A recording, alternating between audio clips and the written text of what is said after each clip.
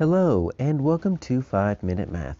Today we are looking at the 7th grade concept of simple and compound events, specifically how we can make sample spaces for those two different types, and we will do it in 5 minutes or less.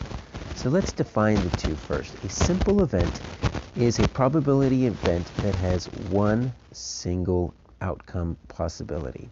So if we were to flip a coin, right? So let's say we were to flip a coin, we've got two possible outcomes. We could get a heads or we could get a tail. So there are two possible outcomes, heads or tails.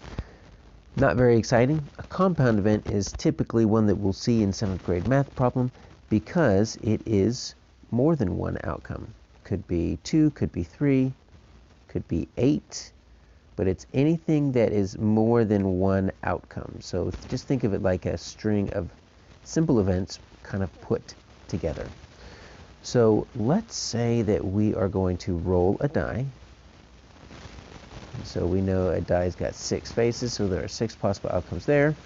Right? So let's say we're going to roll our die. And let's also flip 2 coins.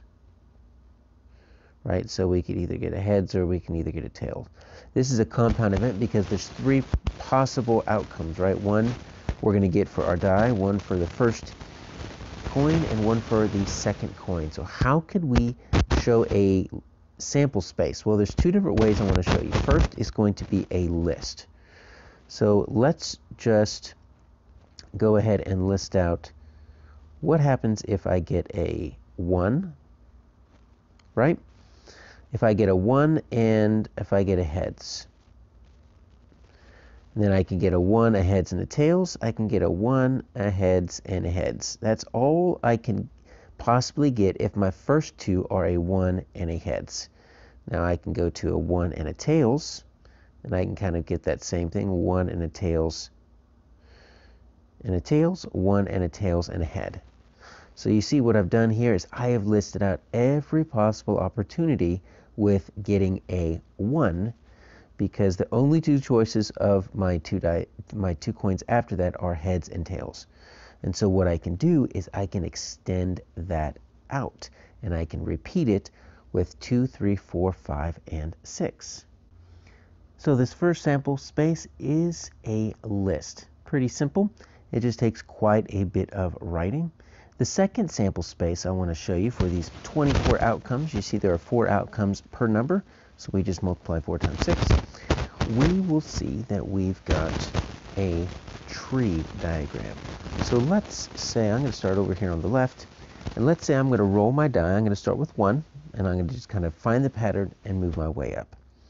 Let's say I could roll from there either a heads, or I could roll either a tails. So that's going to give me my first 2 events, right? My die and my first coin flip. But I've got a second coin flip. So I could, on my second coin flip, either get a tails or a heads. But I also have to show that for the tails on my first coin. So you see how this tree gets a little bit bigger. And so this is my tree for the number 1. And if I were to count this, I've got 1, 2, 3, 4. So I've got 4 options right here, 4 possible outcomes, and this is just with the 1, and that matches these 4 right here. So if I wanted to, I could just kind of extend that, and I can say, all right, let's just repeat this pattern with a 2. And you see we're going to get this same thing. We're just going to kind of extend this tree.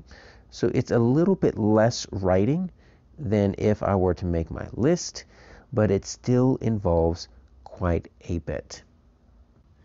And so you see we have the tree diagram extended all the way out. It gets a little bit scrunched up over on that right side, but you see that if we just find our possibilities here, we see we've got 4, 8, 12, 16, 20, 24, which are the same that we have on the list. Now, how do we find that without making a list or a tree diagram?